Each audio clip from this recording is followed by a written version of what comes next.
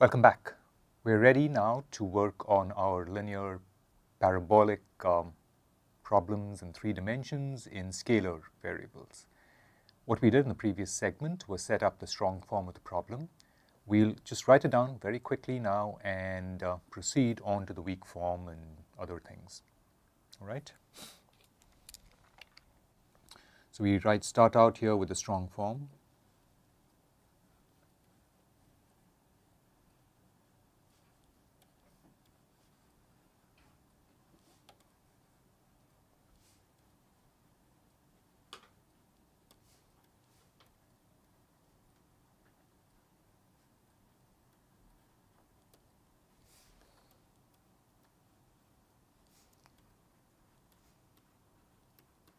Right, and just remember we're back now to talking about scalar variables,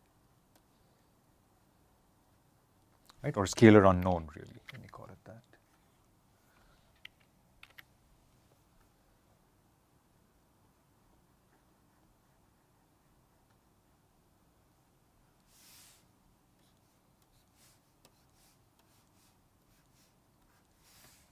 Okay, so the setting, as before, involves our domain.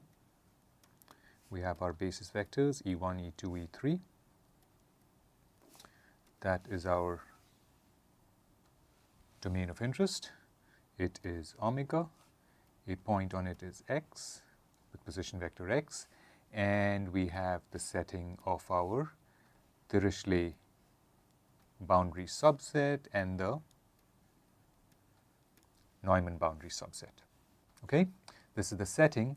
What we are saying is now given for data, right? We are given UG, JN, F. We have our old constitutive relation for these problems in 3D as well, right? Which is that minus Ji equals, plus Ji equals minus kappa ij u comma j, right? These are all the data that we used when we did the steady state problem, right? We have, in addition, another coefficient which I'm calling just rho.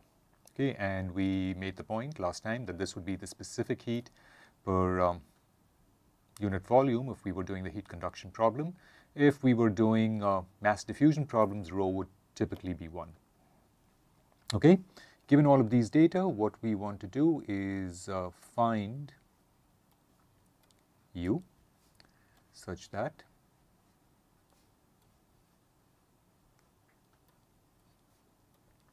the following holds. Rho time derivative, or the partial time derivative of U, equals minus Ji comma I plus F in omega, the domain cross the time interval of interest. Okay, for boundary conditions, we have the same sort of boundary conditions that we encountered when we did the steady state problem, right? U equals UG on the Dirichlet boundary, and minus Ji Ni equals J sub n, the influx heat, the heat influx or the mass influx on the Neumann boundary. Additionally, we made the point that we need initial conditions, right, or an initial condition. Here, we have only one initial condition because of what? Do you recall? It's because our problem has a single derivative in time, right? It's first order in time. Okay, so we need a single initial condition, and that is specified as U. Remember, U is in general a function of position and time, but now we set the time equal to 0, and we say that this is some given function, U naught, suggesting the initial value, right, of u over the domain. Okay, so this is what we have, and what we are faced with in this segment is setting up the weak form. All right, we are going to take the approach for the weak form that we'd taken before, which is we have the strong form, we multiply it by a weighting function and integrate over the domain. All right, so to get to the weak form,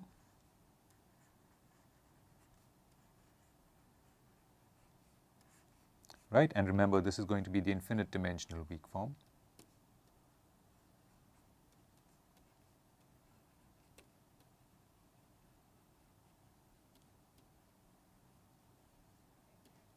Right, in order to get to that, we say the following, right, consider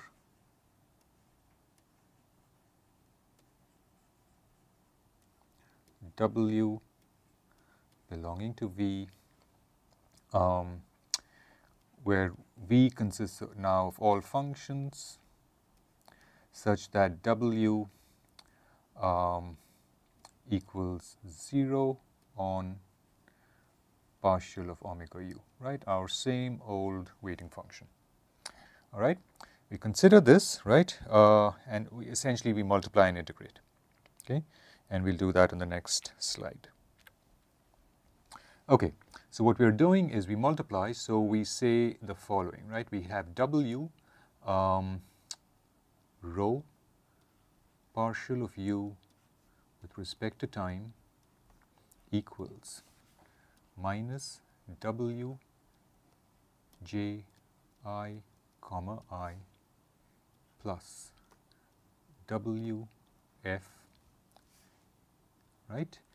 So we multiply all of this and we integrate over the domain, right. So we integrate this over omega.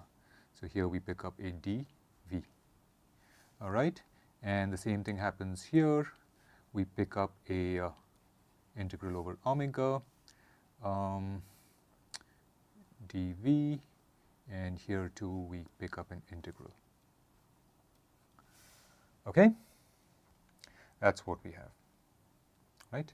Now we proceed just as before, which is that we integrate by parts. Okay, from here we integrate by parts, and just as we did in the case of the steady state problem, we integrate by parts only to have a different way to pose that divergence term, right. We want to transfer that divergence term into something else, want to convert it into something else, and so we say, all right, we see it there and we're going to integrate by parts.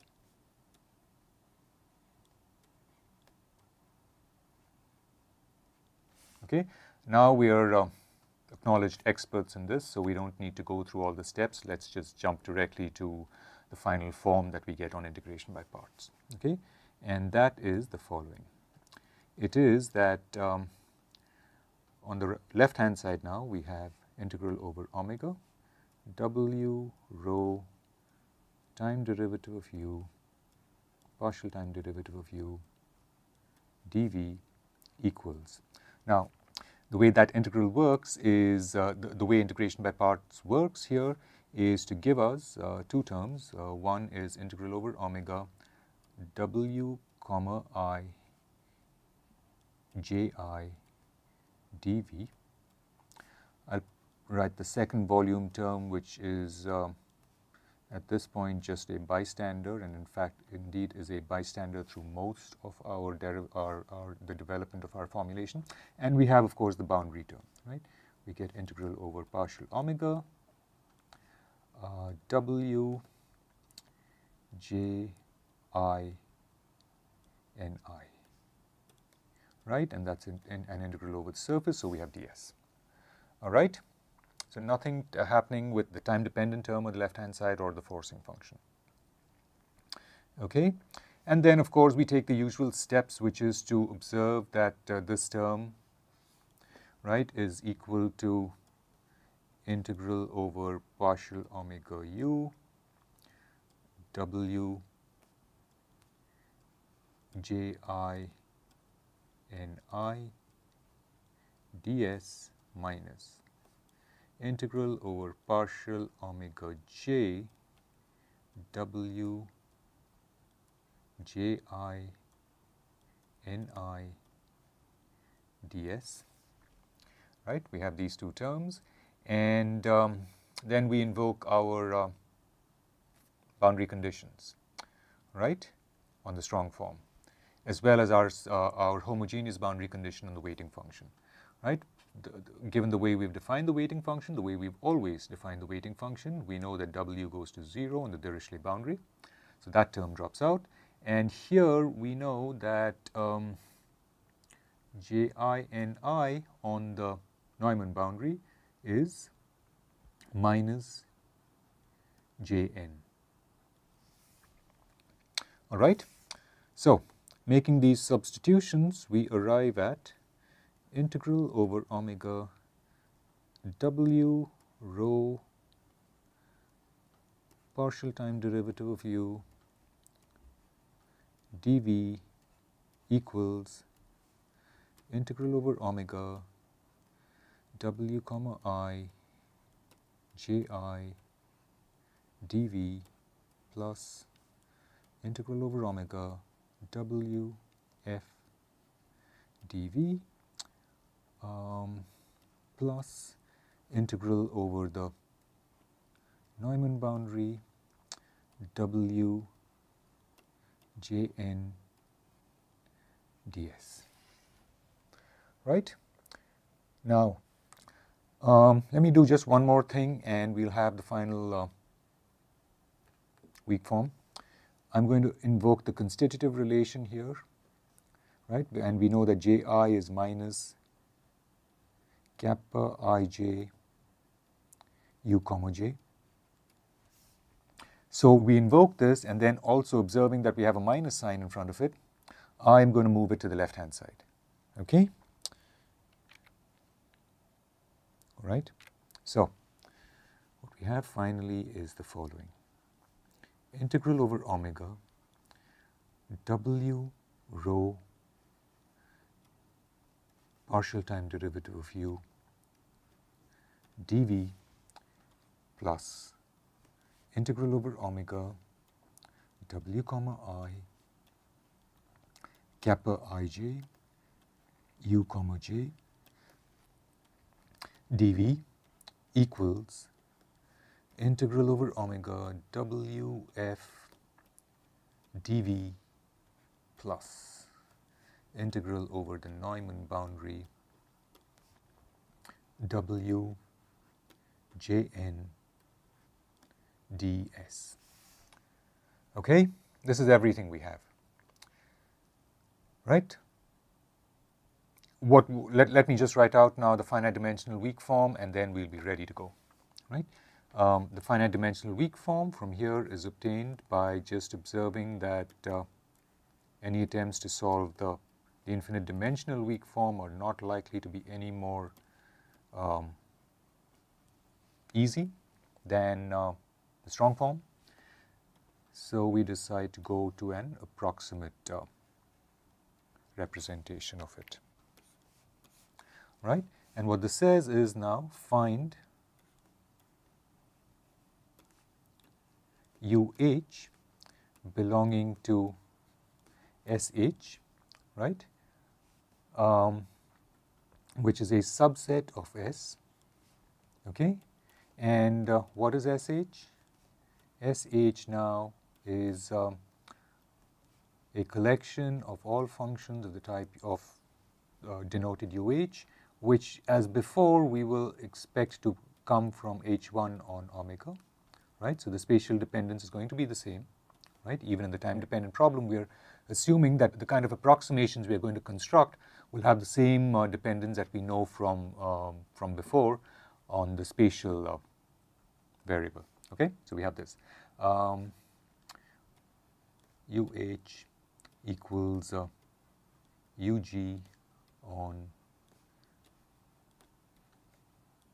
the Dirichlet boundary. Okay, so find UH given this. Now let's assume all the data, right? So we know everything about the data, right?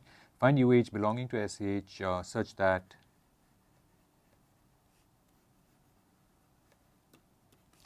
for all WH belonging to VH subset of V, right? where again VH is also drawn from the space of H1 functions.